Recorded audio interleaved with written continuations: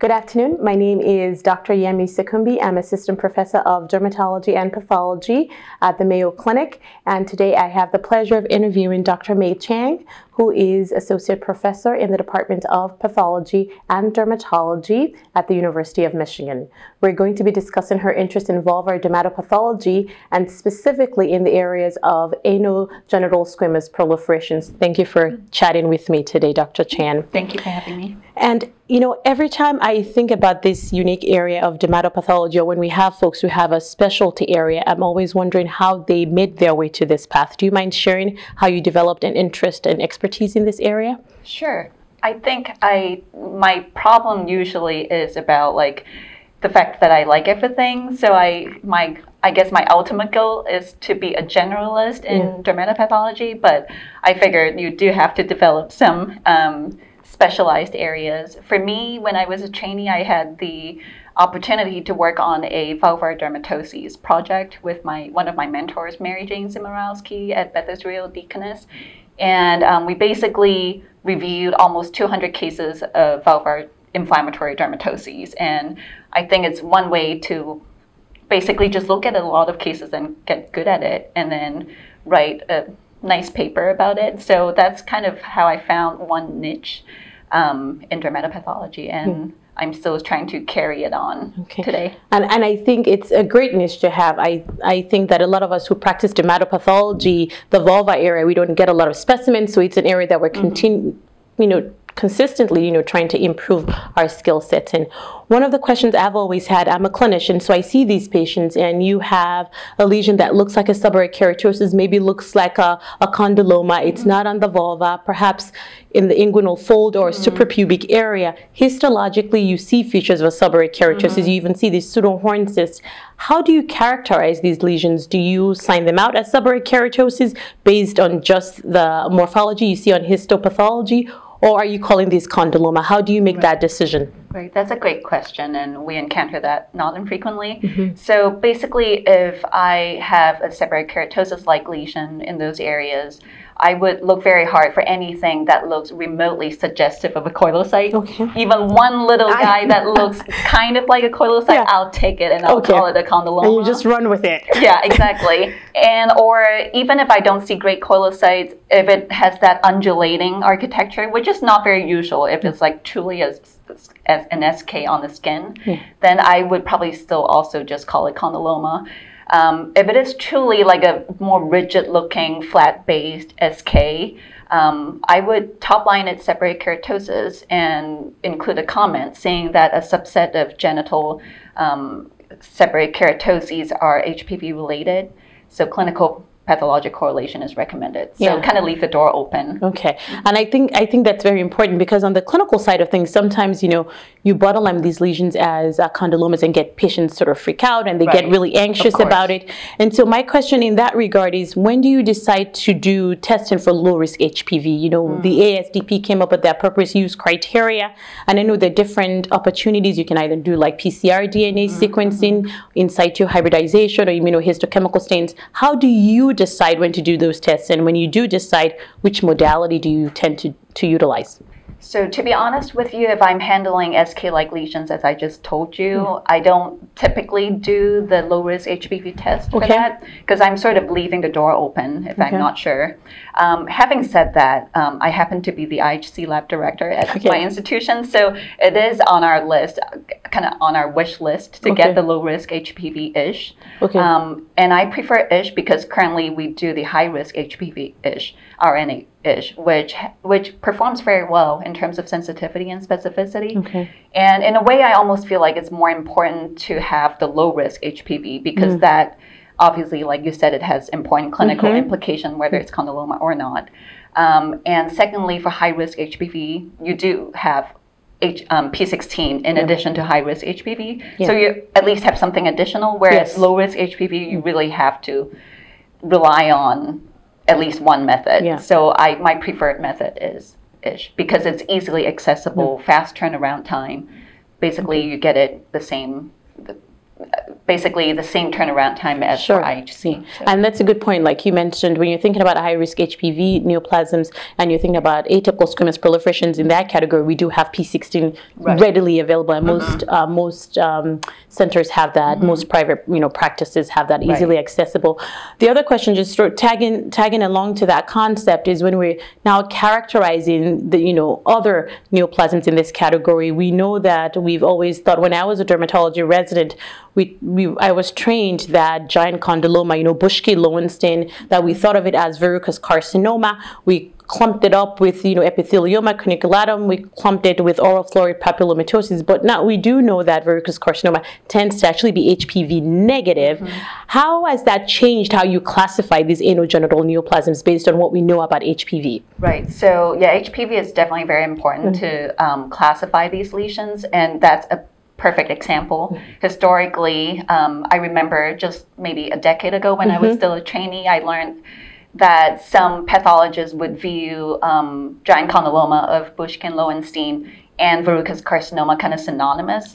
And but then I've seen pathologists kind of fight other pathologists. Controversy, exactly, very controversial. Others would be like, well, if you go by the strict criteria, the original description of verrucous carcinoma, you really are not supposed to see coilocytosis. Whereas in giant condyloma, you always do. So I think to solve that controversy, the HPV test has helped a lot in that regard.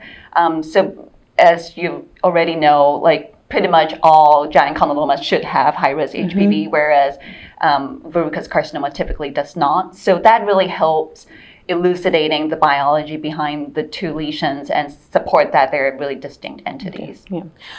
Tagging along, when we're now moving ourselves to the atypical proliferations in this genital region, I've always, when we think about Bowen's disease and squamous cell carcinoma in situ, the appropriate terminology when we're dealing this particular anatomy really should be the high-grade squamous intraepithelial lesion, right? That should be the bottom line. We should be more consistent with that.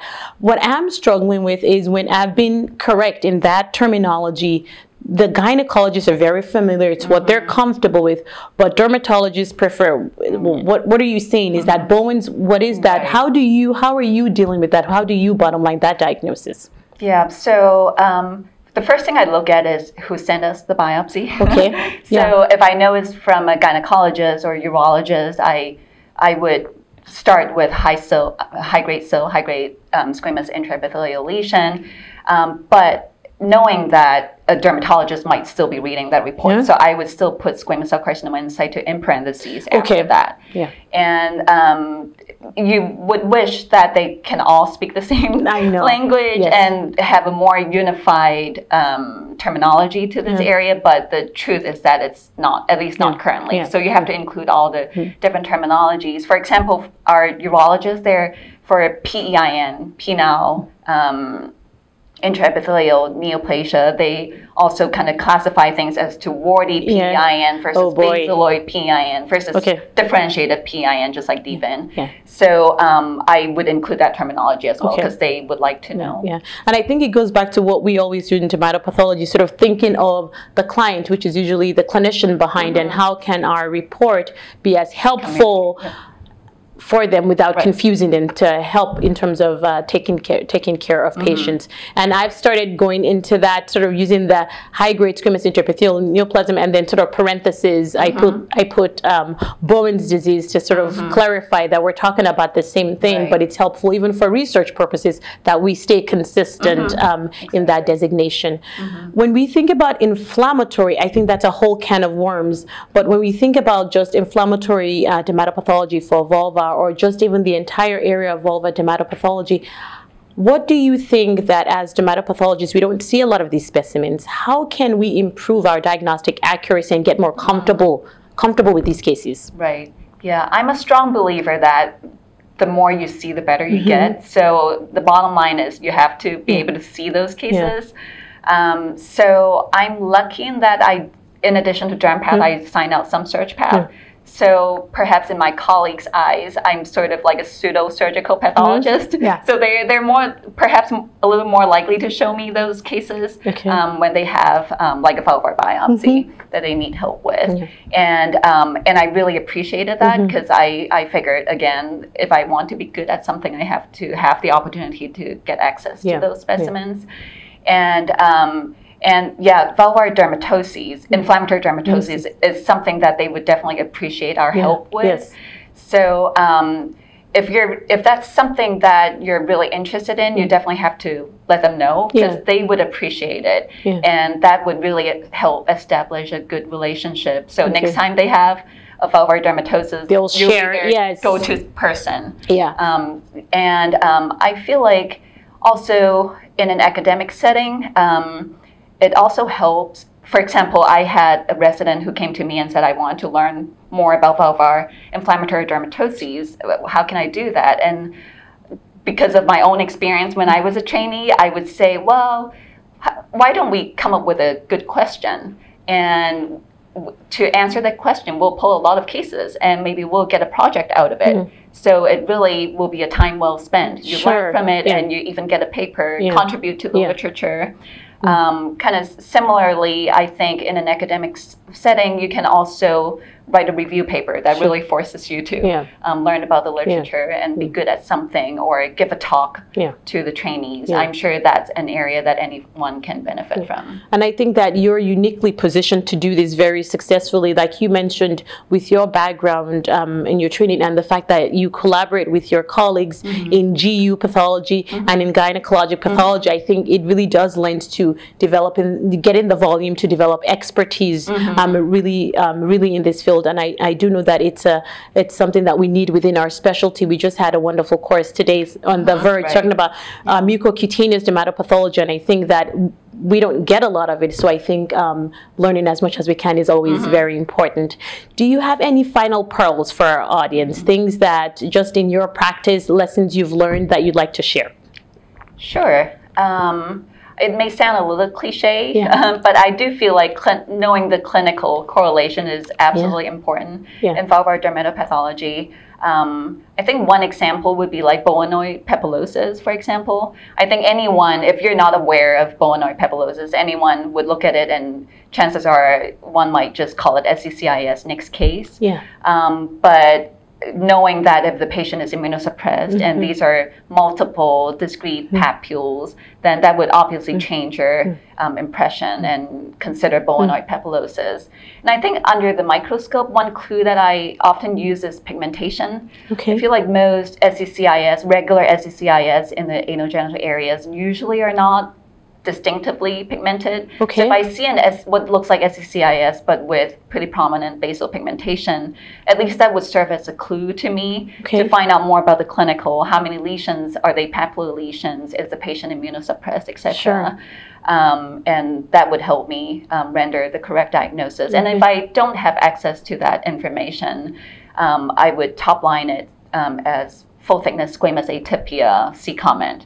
And then explain that clinical correlation is recommended. And say, you know, if there are multiple lesions, consider boinoid papillosis if it's an isolated lesion. Squamous cell carcinoma, carcinoma in situ. And that could affect clinical treatment. So that would be important. And also, just last week, I think, one of my GYN pathologist colleague kindly shared a case with me. Clinically, it was thought to be maybe condyloma, but histologically it looks like a giant skin tag. Not very impressive, but the epithelium is kind of focally ulcerated, kind of multifocally ulcerated, and then when I zoomed in, there are actually herpes inclusions. So just to keep a broad differential, not all mass-forming anogenital infections are HPV. So in this case, it was a cool case of herpes simplex vegetans, which can be mass-forming in a chronic setting, or condyloma lata, secondary to secondary syphilis, which is rare, but we all know that syphilis is coming back, and that can be mass-forming because syphilis can do anything they want. So that's another thing that you have to think about and do the appropriate testing. So sort of thinking outside the box. I think one of the things, and it was in one of your papers, when I read that, I thought, oh boy, I could relate to these, because I feel like with vulva, people have just a very narrow differential. In inflammatory, they're usually looking for lichen sclerosis or lichen simplex chronicus, but like you're nicely mentioning is just thinking outside the box so that we don't miss other things. So with infections, we focus just on HPV, but of course you can have herpes infection, syphilis, molluscum I've seen in that area. So just always keeping a broad differential. Exactly. Well, thank you so much for taking your time to chat with me today. I've learned a few practical clues, tips to take to my practice, and I hope you enjoy the rest of the meeting. Of course. Thank you so much for having me. You're welcome.